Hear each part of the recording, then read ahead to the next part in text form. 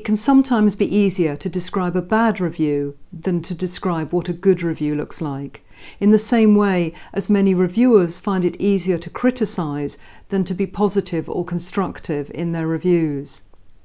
A good review will tell me as an editor whether an article is worth publishing, either in its current form or after some modification or revision. For both me and the author, a good review will tell us exactly what needs to be changed. A good review will be clear, succinct, and will look at the article in its entirety. Is the research question good? Is the methodology sound? Do the results look credible?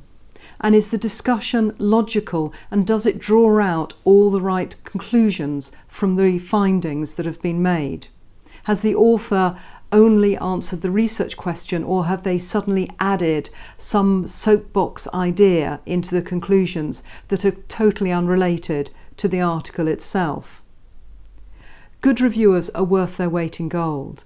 Not every good researcher is a good reviewer, and not every good reviewer, I'm sure, would be a good researcher. In many ways they're like teachers, so a good review should be constructive, and it should help me make decisions, and it should help authors to improve their articles and also in future improve their research and the communication of their findings.